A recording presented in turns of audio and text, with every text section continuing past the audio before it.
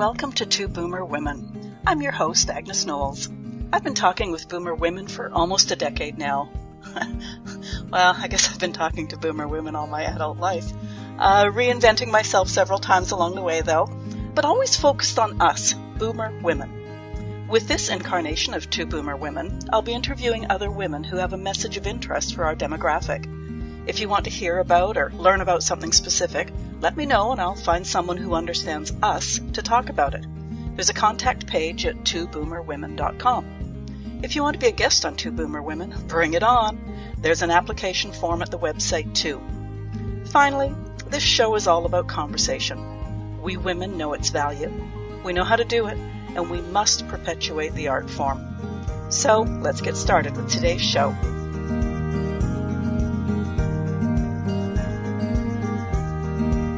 Welcome to the Two Boomer Women podcast. I'm your host, Agnes Knowles. When today's guest contacted me about coming on podcasts, she had words like meditation, gratitude, positivity, and several others that had me wondering if she'd been peeking at my upcoming course. When Sara discusses meditation, she weaves facts from basic biology, neuroscience, to educate her audiences. I think we can all agree we've heard of the benefits of meditation, even if we haven't ever considered the neuroscience side of it. And personally, I'm really curious, so let's get started. Sara Webb, welcome to the Two Boomer Women podcast. Thank you so much for having me. I'm looking forward to this. Before we get to the science, though, can you explain how and when you found meditation and made it part of your life? Thank you so much. I love talking about meditation because it's basically my hobby. I mean, it's something that I have always been drawn to. I think the first kind of meditation, although it was open eye meditation that I dabbled in, was over 20 years ago when I started doing yoga. And at the end of yoga, when we would lay down in that corpse pose or shavasana, the final resting pose after you've done all the asana work, the teacher would lead us through a little meditation. And after I had some interesting experiences where I maybe saw a color that she said, you might see a little bit of a purple color inside of your third eye, I got really excited. And I'm like, I want more of this. And so I started trying to find a home meditation practice. And it took me several years to actually find the kind of meditation that worked for me. So I started meditating regularly, and don't get scared or fall off your chair or eject from your seat, but I meditate 2 times a day for at least 20 minutes each time. And some people say, how do you find the time to do that? And I say, I don't have time to not do it. It makes space in my life. So I found this particular kind of meditation called Transcendental Meditation. I know that sounds really scary and esoteric. You can call it TM. And if you want to know more about it, you go to tm.org, tm.org. I'm not being paid to say that. I'm not a TM teacher, but I found myself a TM certified teacher and went to a 4-day course. Well, I went to an intro session and then I paid for the 4-day course. It's 2 hours each day. And they taught me this mantra that's a thought, word, sound. It doesn't mean anything in any language. And I just gently and easily and effortlessly repeat the mantra in my head. And if I forget about it, I just come back to it. And it's taught me so much self-compassion because of that exact process. And I think mindfulness has the ability to teach us this too. But for whatever reason, TM clicked for me. Because when we forget the mantra, or get distracted with our thoughts, we don't chastise ourselves. We don't. We come back to the mantra and easily just begin to say it again. And so it's taught me a lot of basically self-love. And that begins with compassion.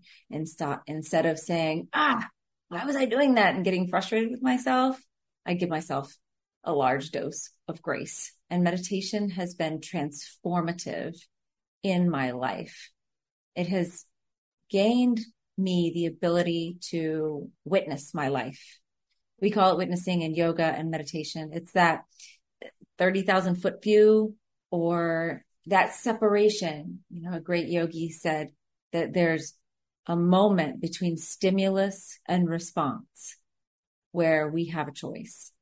And it has lengthened that time period between stimulus and response so that I can make a choice as to whether or not I want to react in the same way that I'm accustomed to and that maybe I was taught or that my neural pathways have guided me to, my habits. Or I can make a different choice, a more enlightened choice, a more educated choice, a more compassionate choice, and respond instead of react. A couple of thoughts there. I used to think of meditation as, oh my God, like I'm doing this for 30 seconds and my brain is wandering. And I found with time, I mean, my meditation time is pre-bed. I find it just a beautiful way to just bring everything down so that I can go to sleep. But several people that I've talked to who are big into meditation say exactly, I think what you've said is forgive yourself and just bring yourself back. Bring yourself back to where you need to be. And so I'm glad that, someone like you for whom meditation is such a major, major part of your life, you're still saying the same thing. And then you were talking about that gap. And I was thinking that you talked about habits in terms of the react, but doesn't the response then become your new habit over time because that runway has lengthened? Yes. And that's how we change. The biggest problem with change is just not doing the thing that you're so accustomed to doing. Because most people don't realize how much of their lives are run by habits.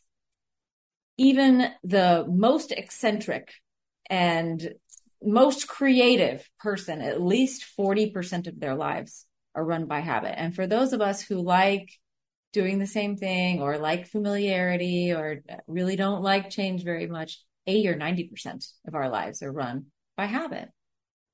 And that's great. It's our brain's natural tendency to make life easier and to make choices simpler. I mean, think about if you had to, every single time you went to the grocery store or every single time you went to go buy yourself a new shirt. Okay, what is it that I like? How do I make this decision? We already have that decision made. We've weighed all the options and then we have a familiar choice. And I love how you talked about this gap between stimulus and response, and then the new response actually becoming the reaction. And that sounds so simple, but it really is a lot more complex than what you're saying. It's taking that time to actually continue to do the same thing over and over again, and continuing to do that even when it's hard, and actually, especially when it's hard. Those days when we don't want to do that new thing, whether that's 3 minutes of meditation or 10 minutes of exercise, whatever that might be, it's getting over that 90 days, because people say it's 21 days, but really it's not. It takes about 90 days to really solidify a habit because, I mean, we see it every single year. Everybody's like, oh, I'm a new person on January 1st, when really it's just the next month. And if you're really going to do something, you don't have to wait 365 days to claim that you're going to do something. You'll do it on a Tuesday in September. Doesn't matter what time of day. If you're done with X or if you're going to start Y, that's when the change will happen.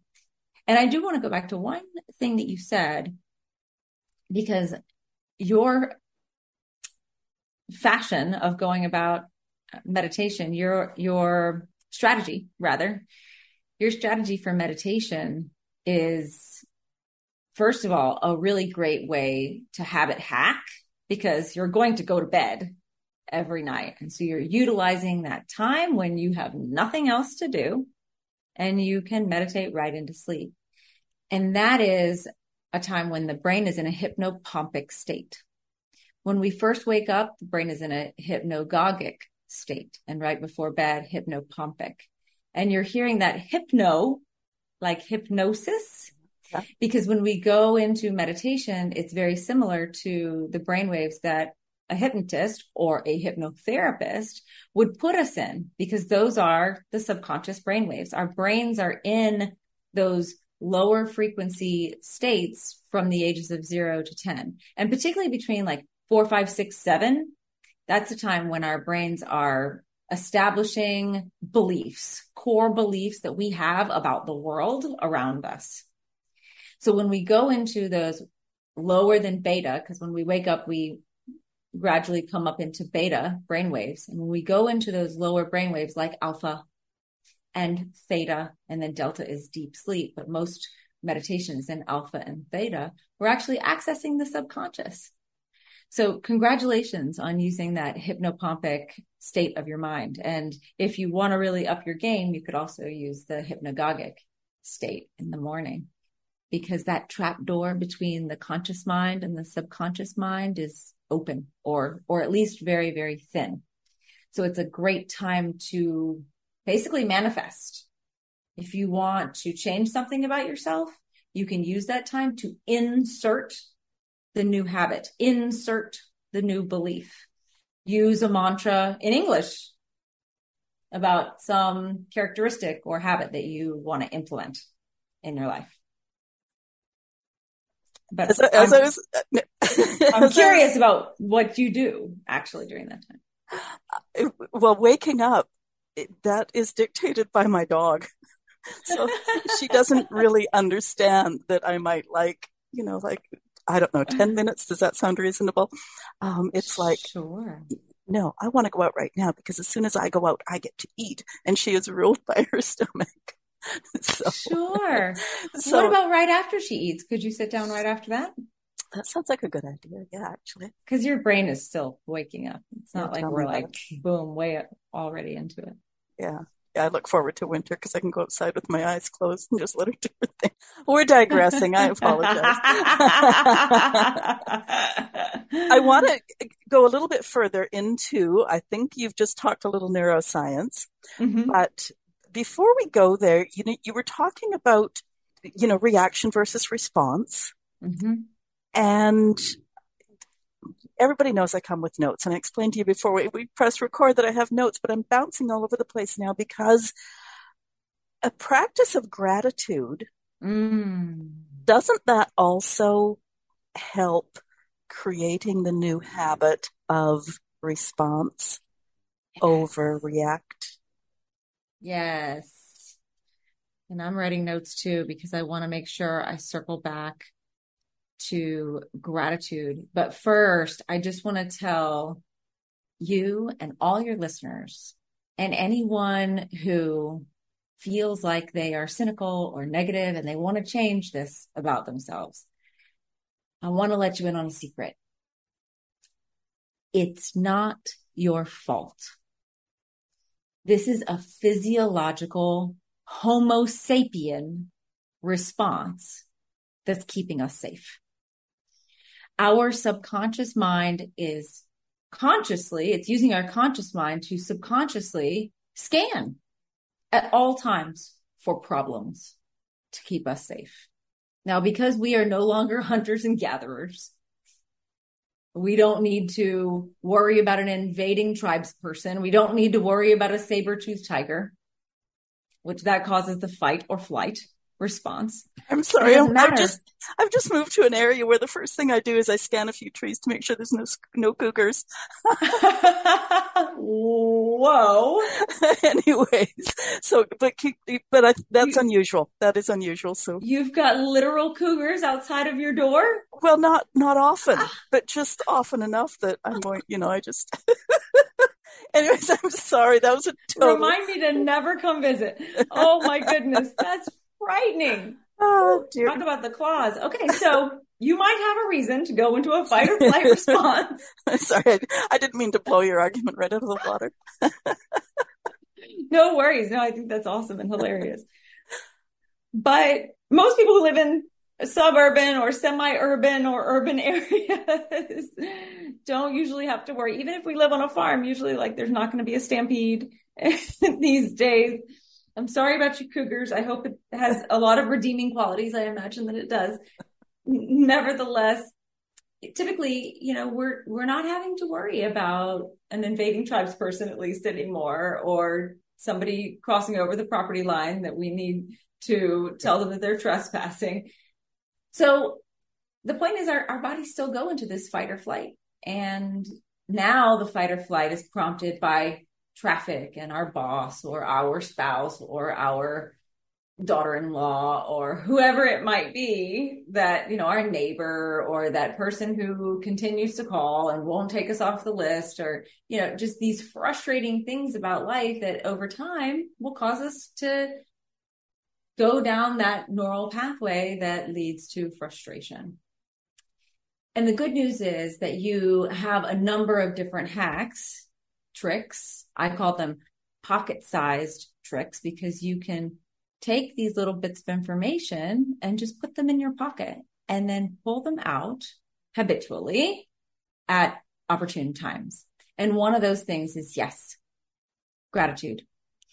And I started making a gratitude list every single morning on February 27th, 2020. I had no idea that the shutdown was coming.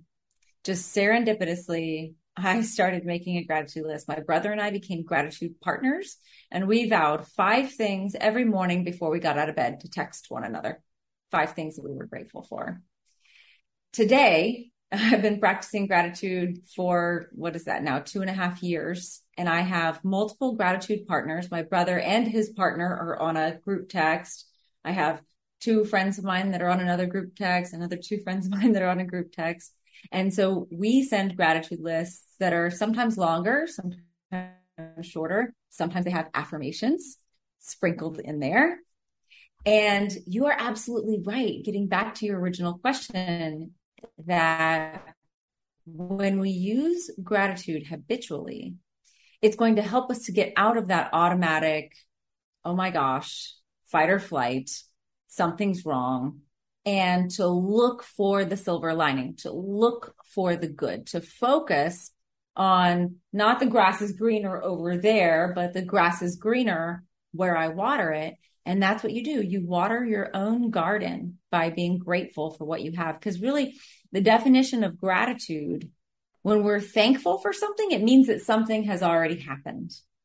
So this is bringing happiness into our today. So often I hear my clients or people who come up to me after I give an inspirational talk, they come up to me and they say, like, how can I be happy? How can I get out of this state that I'm in? And they're saying, well, I feel like if I can just get to this point, or I feel like if I would just have this thing solved, or if I feel like if this person would just be out of my sphere. It's always like the donkey with the wire and the carrot in front of them, that they're constantly walking after the carrot. They're never going to get that carrot. It's like, I used to drink at this bar in Dallas, and they had a sign that said free beer tomorrow. Every time I went into the bar, it said free beer tomorrow. If you put off when something is going to be good, it's never going to happen. It's always going to be tomorrow, because we live in now. And so gratitude is a practice that brings that happiness into today by being thankful for the things that we already have. And I use it in order to be thankful for the challenges in my life. If a baby fell down every time it tried to stand up and learn how to walk, it never would have learned how to walk. If it's, forget it, I'm never going to get this. When we build muscles, whether it's, walking up 10 flights of stairs, that's literally ripping our muscles open so that they can heal and grow and get bigger. So it's through challenges. And it's like, we forget this. I'm 41 years old, and we're in school all these years, and we have quizzes and we have tests and we have challenges. You see it on, I don't watch that on television, but all these reality television shows, it's always a challenge. What happened that we think that life isn't supposed to challenge us anymore?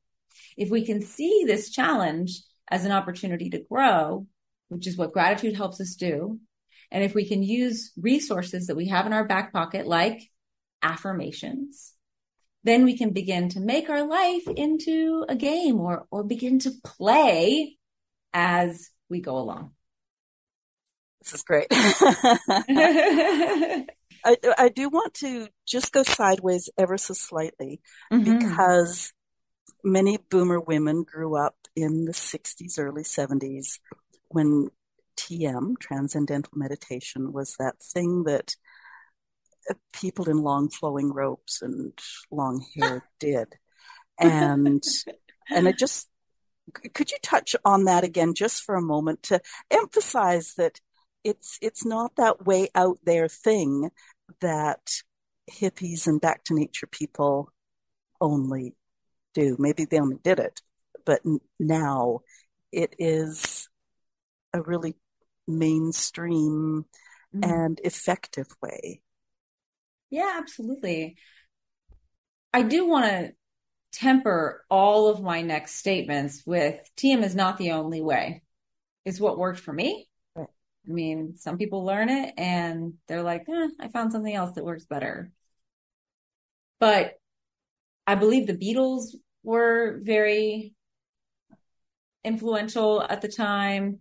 And today, lots of celebrities in California and the like have learned it. Oprah, Ellen, they've allowed anybody on their team to learn it for free.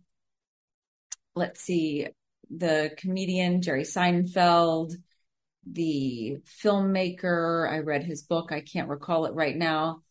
I guess I'm having one of those moments in my brain where I can't think of all these. There's lots of different celebrities out there who have learned it. And that is part of TM's business model. They wanted to bring it to LA so that it would become more mainstream.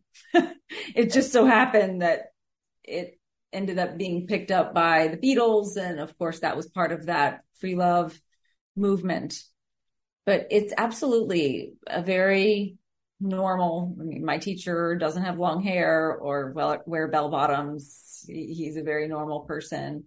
And the thing that I love about it is that it's not an online program. You actually learn in person at a TM center. And I think at some centers across the country and the world, they are in the home, like a home office of the TM teacher. In Tampa Bay, where I reside, it's actually a TM center. So I feel very lucky that we actually have a place to go. And because I don't know if I would have gone to somebody's house, but in any case, I regularly go and meditate with other TM meditators, and they are very normal, CEOs and moms and you name it. They're just very normal people.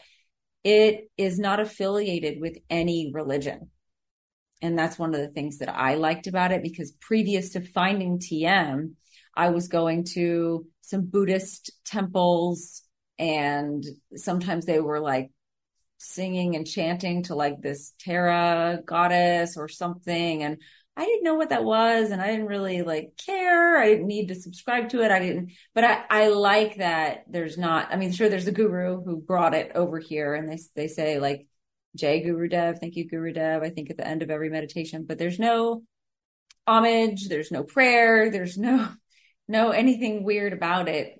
I find it to be very accessible. And I think that the 4-day course is very helpful, because especially today in the 2020s, we have so much in the culture about what meditation is and what meditation is supposed to look like, and how meditators are supposed to look when they're doing it. And I mean, I've heard of meditation practices where they say you can't cross your arms, you can't cross your feet, you're obstructing the energy, and there's none of that. And in fact, the thing that I love the most about TM, as opposed to mindfulness, because in mindfulness, you're supposed to like let the thoughts go and let them pass by like they're on a river, and I'm like, well, what is it? A leaf on the river? Is a stick on the river? And where is the river? And where's the river flowing to? And is it cold outside? My mind will not shut off the questions. I cannot stop thinking. And what I love about TM is you don't have to stop thinking. You have the mantra, you have some idea of the mantra, it's effortless, and you can continue to think. For me, I liken it to if you've ever gotten a song stuck in your head and it's just kind of playing up there, you can still think when you have a song stuck in your head. It's not like it is on a loudspeaker and you can't think at all. You can still go about your life. And so that's how I see the mantra. It kind of inhabits that space up there and you can still think. And somehow it's like magic. All of a sudden you get to this serene place. Not every time, but sometimes. And you're like, oh, what time is it? Oh, it's been 20 minutes. It just makes it so effortless for me personally. But you don't need to do TM. You don't have to do anything specifically. I think the biggest thing is just finding the kind that resonates for you. I mean, I meditate with some people who have to use a meditation pillow and sit up straight. And if they have an itch, they can't itch it. They can't scratch anything. That's that Zazen Buddhist meditation. I would never subscribe to anything like that. No way am I going to put myself through that kind of torture. But it works for her. And so we can meditate together. And I have some people who need music. I don't need music for my kind of meditation. I can do it on a plane. I can do it in the back of an Uber. I don't need silence. I don't need to sit in lotus pose. And so I love how accessible and portable my style of meditation is. And I think that there are a lot of kinds of meditation out there that are very accessible and portable like that. Some of them you need an app. But I think the point of using an app like that or any technique is once your brain has learned how to access those lower level frequency brainwave states while you're awake, your brain knows how to do it. And then you can branch out and try different kinds of meditation. Thank you for going into depth on that, because as I say, I just didn't want anybody going like, oh, TM, that was that thing, and tuning you out. The last question, or I guess the next question about TM specifically is how do you get your mantra? Like, is a mantra different from every other person? Like, is yours different? Yeah, good question. Yes, it is a personal thought, word, sound, and it is mine. I've never spoken it out loud. I mean, he gave it to me and I verified it, but it lives inside of me. I don't share it with anyone. So I don't know how many mantras there are, or if I might have one with someone else, but I've even gone to advanced trainings and been around other practitioners, and we don't discuss our mantras. It's like planting a seed. You don't rip up a seed. You know, you plant it inside of yourself and you allow it to germinate and allow it to grow and allow it to flourish. So the teacher does this little ceremony. That is the only kind of weirdish thing. There's like a 10-minute, they call it a puja, which means like reverence or something like that. It's just a little gratitude ceremony, and it's in Hindi or some language like that. I'm not even sure, but they tell you what it all means. And then at the end of that, the teacher gives you your mantra. And then you sit down and you practice for 5 minutes, and then they ask you how it went, and then you practice for 10 minutes, and then you keep coming back. You go home and practice it. And then, so there's a lot of support involved. And this was really helpful for me. I need to know that I'm doing it right. That's just my personality. And I think that's a big hurdle for a lot of people who are trying to learn to meditate. They feel like they're not doing it right. They feel like it's supposed to be this thing and it's not doing the thing. They feel like they might be supposed to be levitating, or that they're supposed to reach this calm automatically. And so there's so much expectation. And so that's what I tell my clients. Number one, just let go of expectation. Whatever you think it's supposed to be, it's not. It's about regulating your nervous system and allowing it to just calm down, so that it's basically like when you need to shut off your computer or restart your phone. It's a reset. It's a restart, so that everything can get organized back to the way that it was before. And then you have a fresh start and things just seem more organized. Every single time I meditate, even if it's not a great meditation, I have more clarity. My shoulders are more relaxed. And like I said, it creates time in my day. It opens up my brain to seeing things in a different way just by getting quiet. It's like if you are a person of faith, they say that prayer is talking to God and meditation is listening. The body does have a lot of wisdom. And I'll throw a little bit of biology and neuroscience at you.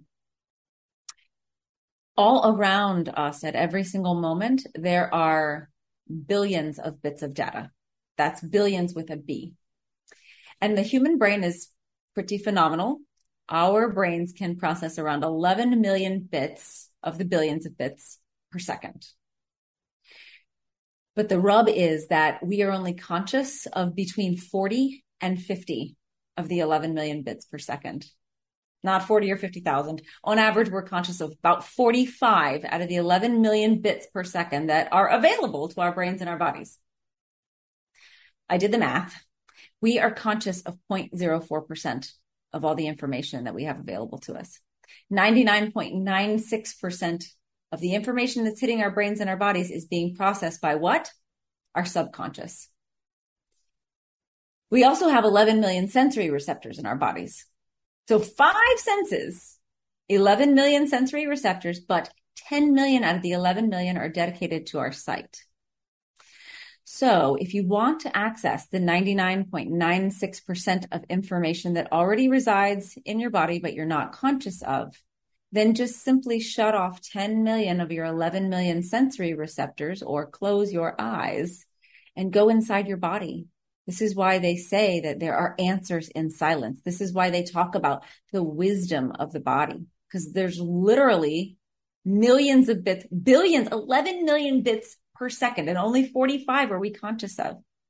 This is how we reorganize and how we access brainwave states and how we access information. I mean, we already have some access to it. You think about when you just have that knowing that that person is lying, or you just have this strong intuition. That's your subconscious that's kind of bubbling up to the conscious level. It's like, but your logic is like, no, those 45 bits that you're aware of is like, no, that doesn't make any sense. And then a few weeks later, you're like, I should have listened to myself. I knew it. And it's because of that information that was already in there, but we weren't admitting on a conscious level. So if we make a practice and create a space in our bodies for our brains to be able to actually get into that state, then we can become aware of all this information that we're already processing. How many of those billions are just the functioning of the body? Is that part of it, or am I missing the boat here? Sure. Some of it, absolutely, you are right. Some of it is your bodily functions, but it's also the outside environment. Sure, you're absolutely right. Right now, unless I draw your attention to it, you're not thinking about what it feels like in your right big toe. Right now, you're not listening to the sound of the air conditioning. You're not being consciously aware of whatever sound is outside of the window or in the next room. But especially when we're around people, we all energetically have an electromagnetic field. It's been proven by science that our bodies produce a toric field, an electromagnetic field. So talk about hippies and vibes and vibration. Our bodies literally have an electromagnetic signal. And we have very specific electromagnetic hertzes that line up and down of our central nervous system. Our central nervous system is where all of our nerves emanate out from. And here's where the science meets the spirituality. That's also where all of our 7 main chakras are. I know that sounds woo-woo to talk about chakras. Okay, she's going a little off the deep end. Chakras, each one of them, correspond to a very specific gland that makes up our endocrine system, which is what? Our hormones. That's how we experience emotions. Every single one.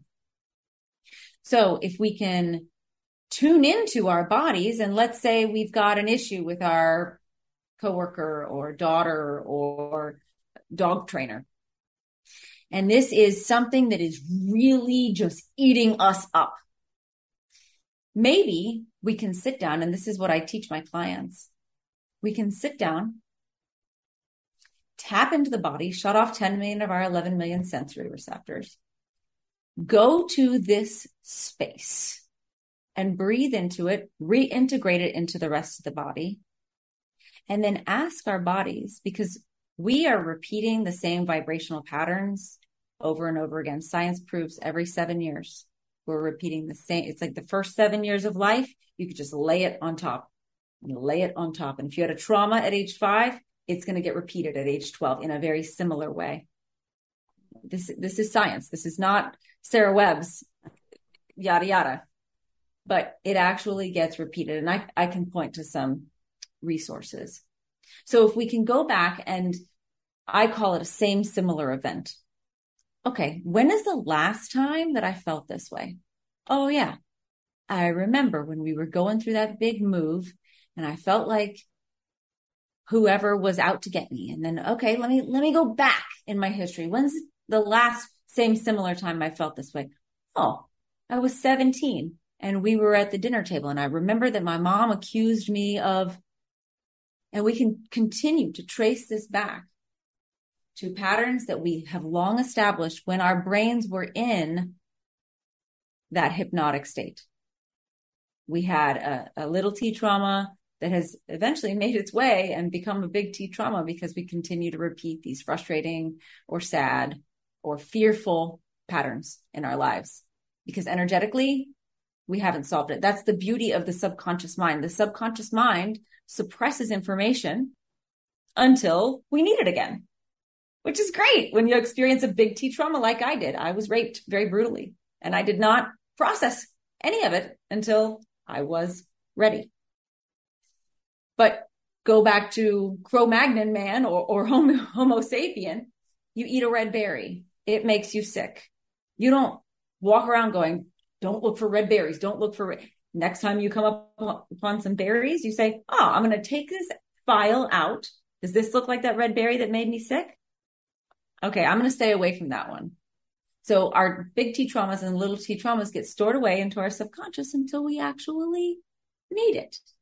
And when we are going through a very similar frustrating situation, our bodies are reacting along the central nervous system, along our central channel in a chakra, in an area that needs healing.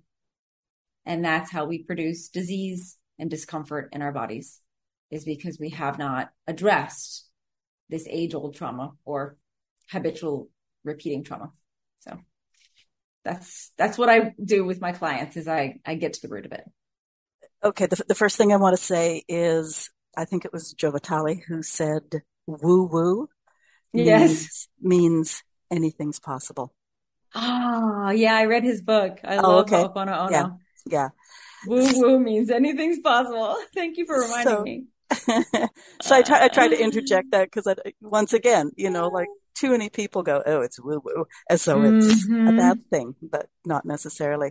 Okay. So if that 7-year span overlays and overlays, and at some point in time, you're going, especially with trauma, I can see this connection now and it's getting bigger. Can you break that cycle? Can you stop? Can you deal with the trauma so that 7 years from now it won't be there or as big, or I don't know what the phrase is. Absolutely. Yeah. And is that where meditation comes in for you too? Meditation saved my life because it allowed me the space to be able to admit I knew about the trauma. I repressed it, but I knew about it. And it just finally came to a point where I was like, okay, I've got to do something about this. And it was because of the meditation that I began to have compassion on myself and began to realize that, hey, I need to find some help. And so I'm not the person to help people deal with their trauma unless it's something very, very minor. But meditation is an avenue that allows us to bring in compassion, bring in forgiveness, and also access that information like, okay, I need to deal with this big T trauma. Let me sit here in meditation and kind of sit down with a question and just be like, who are all of the people? And you can ask the Holy Spirit or the angels, or you can ask Source, or you can ask your higher self or your ancestors, or just quantum physics postulation that we're accessing the unified field. Any of these, right? We all come from something. And I believe that there's a universal consciousness. Doesn't matter if you capitalize that or not. We can ask that wisdom that we have in our bodies, that information. Who are some people that I remember talking about healing themselves? It could have been a famous person. It could have been somebody from high school that you saw in the grocery store and they mentioned that their cousin's ex-wife, yada, yada. But when we get quiet, we can access that information and be like, oh, that's right. I remember Vishnu was talking about that. I'm going to reach out to him on Facebook and see if he can. So it might not be the end all be all, but it could be a breadcrumb that begins to lead you down that pathway to healing. I'm not sure if I answered your question. Oh, we got about 4 episodes coming up here. Ah, dear.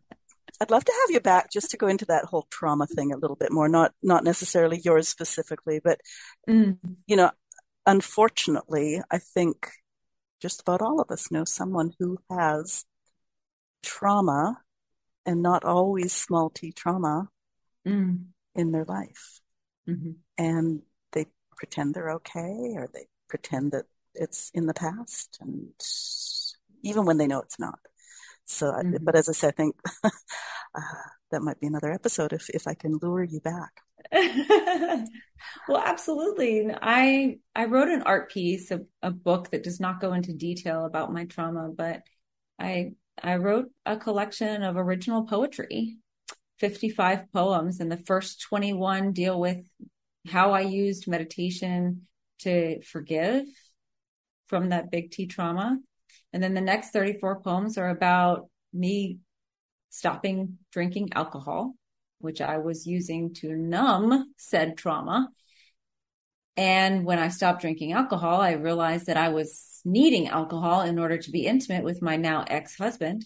So I came out of the closet as a gay woman at almost 40 years old.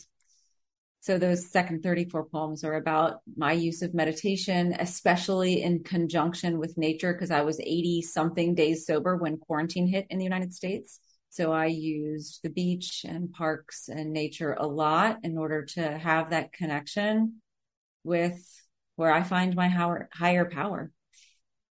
So the book, which I hope you don't mind if I go ahead and go into this. Absolutely. Yeah. My book is called Look Lush. And the first 21 poems, that part 1 is entitled Look, and it's about looking inside of ourselves. Like I said, there's not really a need for a trigger warning or anything. I mean, it does use that R word, but it's really not about the incident. It's about the healing and about my reason for healing myself, because I do have 2 daughters. I have a biological daughter. I have a bonus daughter. And I know so many women who, I mean, there's a reason why the Me Too movement was what it was, because the statistics are 1 in 3 women. I didn't report. None of the women that I know reported. It's so many of us. And then the second 34 poems are entitled Lush, because that's a multifaceted, loaded word, if you will, because something that's lush is green, it's prolific, it's beautiful. And in my neck of the woods, it's also terminology for somebody who drinks too much. And it can be used, luscious. It can be used as a little bit of a sultry term. And because it does have to do with me coming out of the closet, I will warn you that there are some, more risque poems in that section, but nothing that a woman can't handle. So anyway, Look Lush is out on Amazon, Barnes and Noble. You can buy it from my publisher, Balboa Press, which is a division of Hay House. So you can get it on hayhouse.com. It's $9 in paperback. It takes less than an hour to read. And it's $4 on digital download. So There we go. very accessible. And it's just my first foray into publishing. I've written a lot of things, won some awards for it, but this is my first time getting out a little art piece, and there's many more to come. That's great. I was going to ask you about your book before we closed. The one place I did want to go before we end is you mentioned solutions. And when we were talking before I hit record, I said, oh yeah, gratitude, affirmation, or meditation and exercise. And you went game. So you got game, girl. Tell us about game, please. Yeah, absolutely. That's one of my signature talks. One of my signature talks is make your life into a game. And it's about this element of how we can play with our habits and habits stack in order to include gratitude, G, affirmations, A, meditation, M, and E, exercise. And exercise doesn't have to be working with a personal trainer and climbing a mountain or running the stadium steps, but just moving our bodies and getting into those places that are kind of uninhabited sometimes. Because in yoga, we say the issues are in the tissues. So when we establish a gratitude practice, whether that's every morning or every night, when we bolster that with affirmations, preferably used in the mirror, when we have a meditation practice that's regular, and when we have an exercise practice that's regular, all of these things have been proven to boost our mood, increase quality of life, especially meditation improves memory as we age by reducing areas of the brain associated with stress, which ages the brain, and increasing areas of the brain associated with longevity, especially with making healthy choices and being more resilient. I mean, it's out there. Just look it up. There's lots of studies. There's meta studies. So the studies that collect all of the different studies, and time again, meditation is beneficial for our literal bodies. It improves our brain just by the fact that it makes anybody more positive. That has been proven. Happier people live longer, unequivocally. So make your life into a game. Yes, that's one of the pocket-sized solutions. I think that these are really portable things. And one of the biggest takeaways, though, is you don't want to try to implement G, A, M, and E all at the same time. I had a course that I was running with women specifically in order to learn how to incrementally add these things to our lives. And now that's being launched on a different program out of Australia. So I've pulled back off my website that information, but that will be available to a select VIP group very soon. So I'm, not really read a book, the one by James Clear about habits called Atomic Habits. And you can use some of these hacks like habit stacking so that if you want to learn how to meditate and you already have a habit that you do, like every single morning, you pour your coffee and while you wait for it to cool, you scroll through Facebook. Well, you can choose to leave your phone on the charger. And after you pour your coffee, while you wait for it to cool, you sit there and take 3 minutes to yourself to reorganize your brain or to organize your day or to somehow write a gratitude list. That's when you do your affirmations. That's called habit stacking. So you bring a positive habit into a habit that you already have. And you can't sip your coffee until you've accomplished that new habit. So lots of different hacks like that to incrementally. And then once you do that for several weeks, then you add in the next letter, whether that's the G or the A, whichever one you choose to tackle first.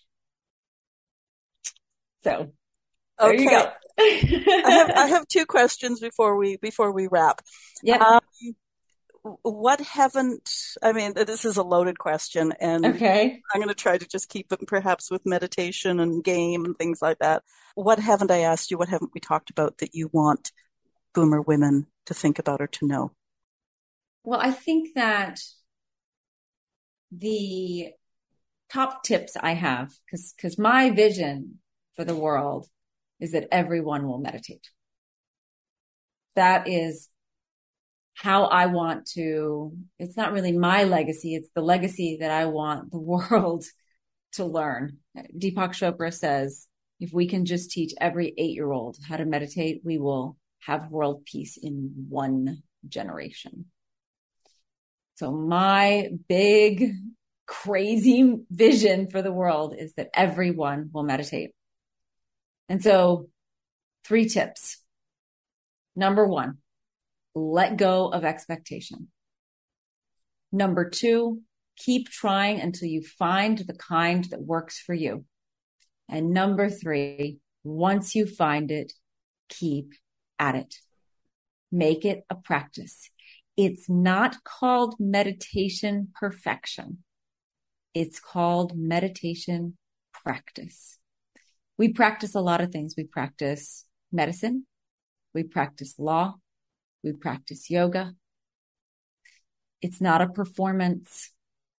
It's a practice, which means we keep on coming back to it, and we keep trying, and we keep getting better, and we give ourselves a whole heap of grace. So those are my top 3 tips.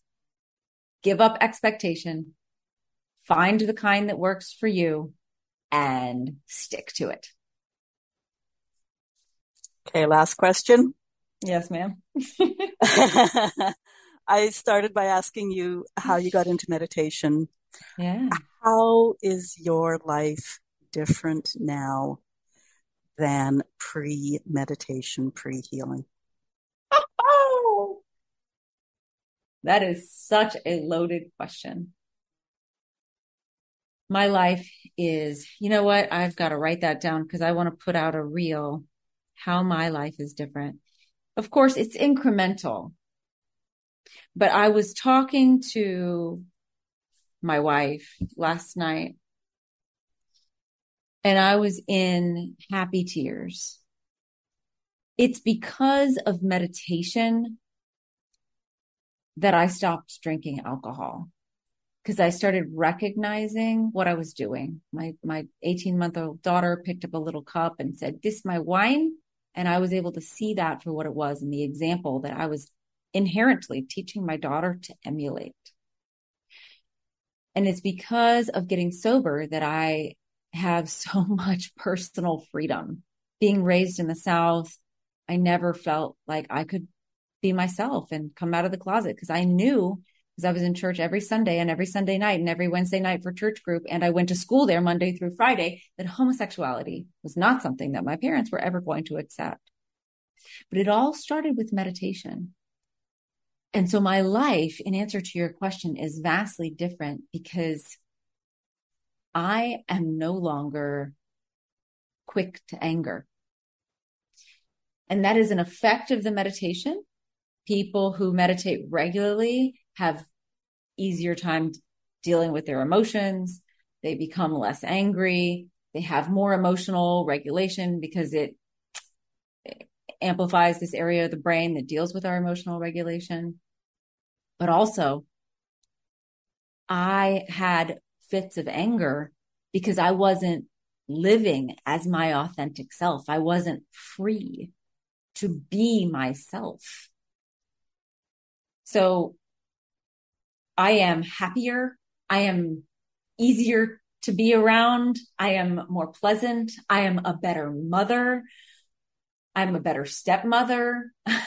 I'm a better daughter. I'm a better sister. I am fully me and exponentially me because I started meditating and because I started getting quiet. And that was just a cascade effect of healing. And I will say it started with yoga. You know, the issues are in the tissues. And talk about the rape trauma. That was definitely in my tissues. right? But the meditation is the one thing where I can say that is a line of demarcation in my life. I was 5 months pregnant when I learned TM, and my now ex-husband was astounded after about 6 weeks of me meditating for 20 minutes twice a day, because my emotions as a third trimester pregnant woman changed. Instead of being up and down and all over the place, I was better able to handle the emotions of pregnancy. And you can imagine what that did to my life once I actually gave birth. So if that will make and my ex-husband actually learned TM because he saw the change in me. So if it'll make that big of a difference in somebody who's got hormones flying all over the place, think about what it can do for somebody that's not pregnant and is more emotionally stable and has maybe dealt with some of their trauma, Okay. I'm going to call you on one thing there because I have you on video. You were using your hands. You're talking with your hands, and you were talking about the increments. Yes. Do you see what just happened to that hand that was increments? It went down. The increments, your increments should be going in that direction. Okay. So next time you're on video, you've got to take those hands up, because it was just so exciting watching your face come alive. I appreciate that. I feel like for me, I was up here trying to be something. I think that's the metaphor in my mind. I was pretending. I was standing on a ledge trying to pretend. And let me tell you, I was borderline suicidal at many points before I got sober and before I came out. And so for me, it was a stepping down into being grounded and being authentically me instead of reaching and trying to be someone else. However, I will take your advice, because that is a natural progression to feel like we're leveling up.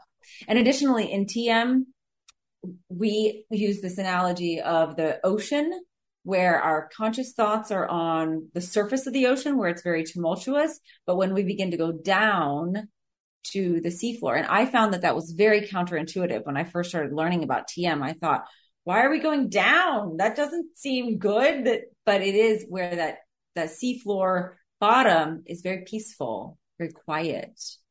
And that's where the thoughts begin to bubble up from our subconscious, or from the universal consciousness, or from the unified field. It bubbles up from that quiet place. So it's kind of a very different analogy. However, you're right. And thank you. Well, I think the only reason, just yesterday, I was interviewing somebody, and we talked about that negative downward spiral, but how with a lot of work, you can create the upward positive spiral. And I think that's where, as you were talking, things were becoming so much more positive in your life. And I was thinking of the upward spiral as your hands were going down. So I wasn't criticizing. It was just, I appreciate the conversation we just had here now. So that's great. I like that. Yeah. Thank you. Where do we find you online? On the World Wide Web. Yeah, you can find me on my website, as well as I'm very active on Instagram. The handle and the link are one and the same. It's Sara Webb Says. So that's SaraWebbSays.com, SaraWebbSays. And then my Instagram handle is exactly the same, at Sara Webb Says. Okay. You hold workshops? I do. I have one coming up tomorrow night. Well, probably not tomorrow night as this is released. But yeah, find the workshops on my website. I do private events. I do corporate events. I've done Sweet 16s. I work a lot in the medical field, basically just training corporations, especially small ones, how to deal with stress, how to breathe properly, how to get out of that fight or flight, how to meditate. And I do bespoke custom coaching for a select few clients at a time. I take 2 women only at a time in 13-week increments. And I have some group things that are on the horizon because my coaching is so in demand. I do have a wait list. You can sign up for the wait list on my website for my coaching. And because I've got such a long wait list, people are asking if we can do some more, group coaching. And so we're trying to build out some programs for that. That's great. I don't know if you heard the helicopter that just went over. I'm thinking, please keep talking. Please keep talking, because this helicopter was really low. Okay. They're coming to get the cougars, huh? Yeah, maybe. Hopefully. Our listeners know that your links are going to be in the show notes, so they can find you in what is probably a more intimate space than here. Listeners, if you have comments on today's show, please talk to us. If you're listening at twoboomerwomen.com, scroll to the bottom of the page and leave comments there. We can be found at iHeart, Spotify, Verbal, even Amazon, most places a person would listen to podcasts. Feel free to leave comments there, and please leave stars and reviews. They help us grow. Before you go, hit the subscribe or follow button, and you'll be notified about future interviews with more of my great guests. Now, I always suggest you share episodes with someone who needs the information we talk about.